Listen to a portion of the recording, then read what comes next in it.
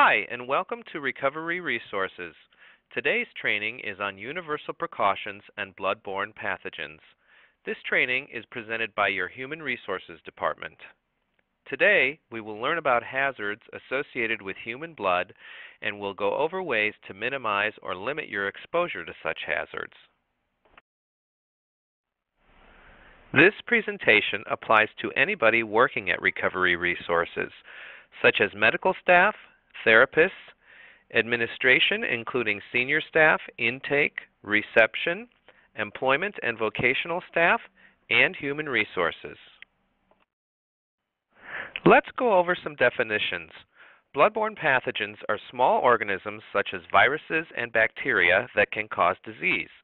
Bloodborne pathogens pass from one person to another through infected materials such as blood and body fluids. Hepatitis B and HIV are two of the viruses in human blood that can cause illness or death. Contamination is the presence of blood or other potentially infectious materials. Decontamination is using physical or chemical means to remove, destroy, or render safe potentially infectious materials.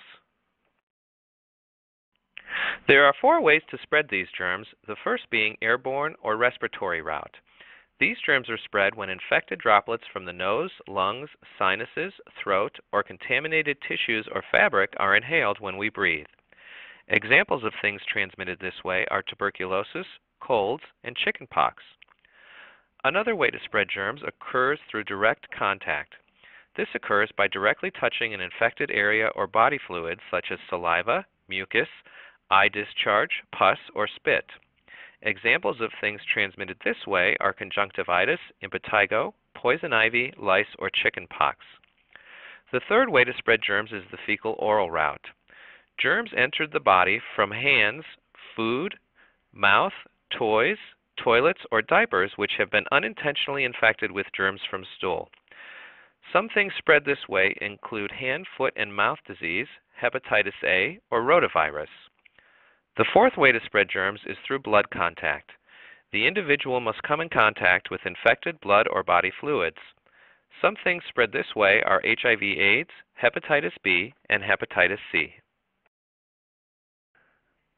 Other potentially infectious materials are human body fluids such as saliva, semen, vaginal secretions, and many other body fluids including, but not limited to, cerebrospinal fluid, amniotic fluid. Keep in mind that any body fluid visibly contained with blood may be infectious, and when in doubt, if you cannot tell that they are contaminated, treat every body fluid as if it is contaminated and infectious. Some bloodborne hazards that we will talk about include hepatitis B, hepatitis C, and HIV, or the human immunodeficiency virus. There are other bloodborne hazards such as malaria and syphilis. Hepatitis B is one of the most common viruses. There is a vaccine to prevent infection, and it is now a routine vaccine. HBV can be easily spread to family members and to coworkers. This virus can stay alive in dry blood for, believe it or not, from 7 to up to 10 days. If infected, you may feel like you have flu-like symptoms such as weakness, fatigue, loss of appetite, and/or nausea. But your symptoms may be delayed for anywhere from 28 to 160 days.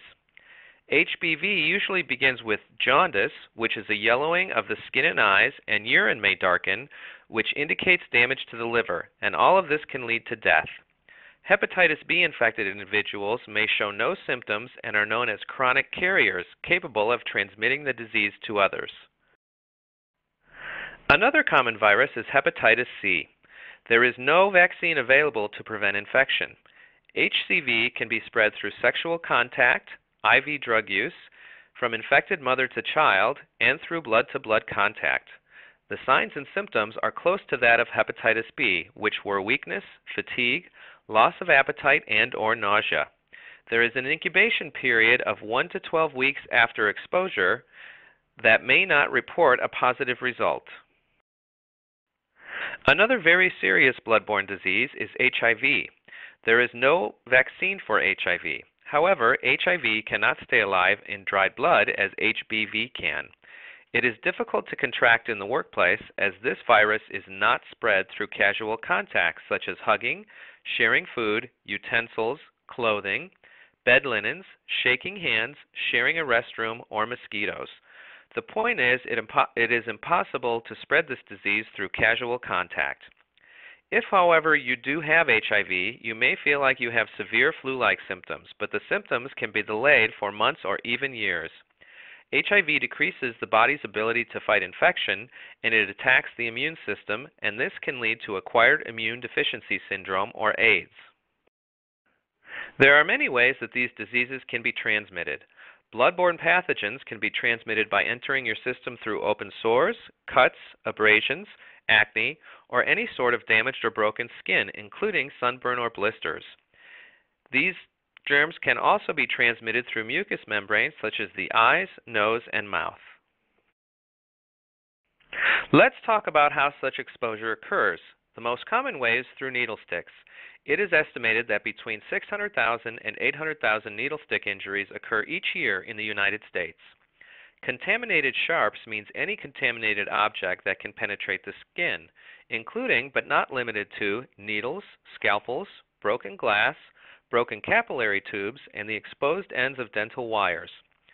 Other forms of exposure are contacts of the mucous membranes such as the eyes, nose, or mouth. Last but not least is something that we thankfully don't run into too often at Recovery Resources, and that's the cleaning up of spills of infectious biohazard materials or fluids. Personal protective equipment includes things such as gowns, masks, lab coats, aprons, eye protection, face shields, gloves, or resuscitation devices. Personal protective equipment may prevent blood or other potentially infectious materials from passing through to or contacting your clothes, skin, eyes, mouth, or other mucous membranes. This barrier must remain intact under normal conditions of use and for the entire time it is in use. Personal protective equipment must be provided in the workplace in the appropriate sizes and at accessible locations. Under no circumstances is the employee to take personal protective equipment home. It must be placed in an appropriate designated area for disposal. As mentioned before, protective equipment includes gowns, lab coats, aprons, masks, eye protection, face shield, gloves, or resuscitation devices. Some of the most important things here are gloves. At a minimum, gloves must be used where there is a reasonable anticipation of hand contact with blood or other potentially infectious materials. Hypoallergenic gloves, glove liners, powderless gloves, or other alternatives must be provided for employees who are allergic to the gloves normally provided, so please inform us if this is a problem. Single-use gloves must be replaced as soon as possible when contaminated or as soon as feasible if torn, punctured, or otherwise not fully protected. They may not be washed or decontaminated for reuse. There are many methods of control to decrease or eliminate your exposure to infectious materials. Some examples of engineering controls that may be used to reduce exposure to blood or potentially infectious materials include self-sheathing needles, puncture-resistant containers for disposal of contaminated sharps, and resuscitation bags and ventilation devices. We also have work practice controls such as hand washing or restricting eating and drinking in areas where contaminated materials may be, and also decontamination equipment. One of the most important things here would be hand washing. We recommend using liquid soap, warm running water, running all surfaces of the hands, including thumbs, wrist, backs of the hands, between fingers, and around all nails for at least 30 seconds. You must rinse your hands well, dry your hands, and then turn off the faucet with a towel. Remember that antiseptic hand cleansers do not replace hand washing. Wash hands before and after care, especially during your analysis. Remember that controls are limited to the extent that they are properly used. Needle covers, safe needle devices, sharps containers are examples of controls that protect you from exposures such as hand washing as well, but they only work when used according to your company procedures or when they are used, period. Now we'll discuss universal precautions. The universal precaution is to treat all human blood and bodily fluids as if they are infectious. Always protect all potential routes of entry, inspect personal protective equipment before use, and never reuse disposable gloves. Properly decontaminate all exposed items because remember, HPV can survive in dried blood for 7 to 10 days. Always make sure you remove any personal protective equipment, especially gloves, in a way so you don't contaminate yourself. Removing them from the inside out is usually the best way. If you do happen to respond to an emergency situation, the most important thing is not to become a victim. Do not touch blood or body fluids without wearing the personal protective equipment, and do not give unprotected rescue breathing if it is not necessary. Also remember that the workplace must be kept clean and sanitary.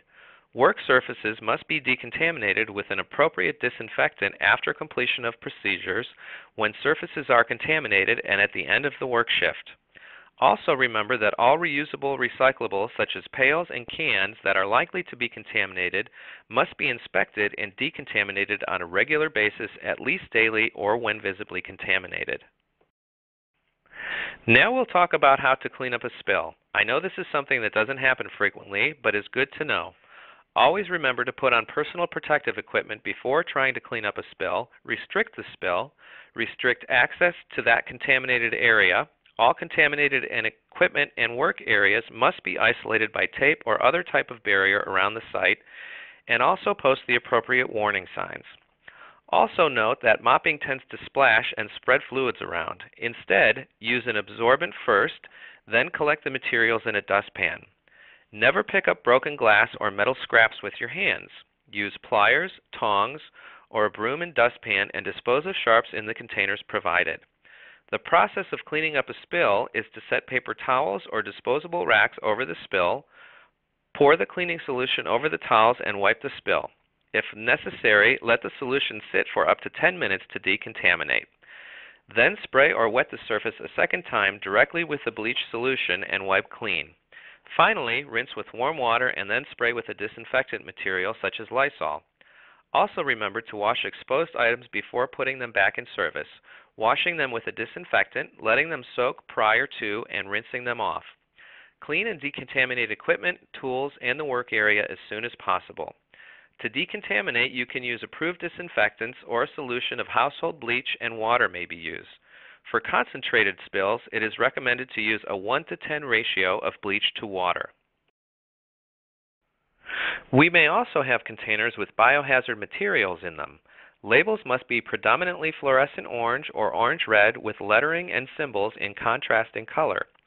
The labels are required on containers of regulated waste and on refrigerators and freezers containing blood and other potentially infectious materials, and any other containers that are used to store, transport, ship blood, or other potentially infectious materials. However, approved bags or containers can be used instead of labels. If we do have to handle infectious waste, please note that they must go to a designated area where there is only controlled access. Please note to use approved receptacles and that red is the primary color for such containers. We may at times have an exposure incident. An exposure incident is when you contact blood or other potentially infectious materials through broken skin, through the eyes, nose, and mouth, or by a wound such as a needle stick. If exposure happens, you should wash the exposed area with liquid soap and water. Wash the nose, eyes, and mouth for 15 minutes if blood is splashed in mucous membranes. Report the exposure to your supervisor immediately.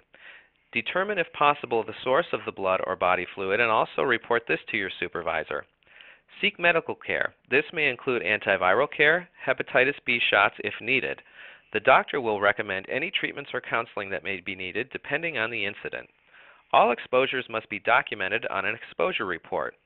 You have to explain what part of the body was exposed, the method of decontamination used, what body fluids were involved, the route of exposure, and if known, the identity of the source of the individual. You also have to describe what personal protective equipment you were wearing, and if it failed, how and why. Your incident reports and other records are kept strictly confidential. If there is an exposure incident, please know that hepatitis B shots are offered. You can decline the vaccine. If you do refuse, however, the vaccine can be given out at a later date. This vaccine has proven to be safe and effective in preventing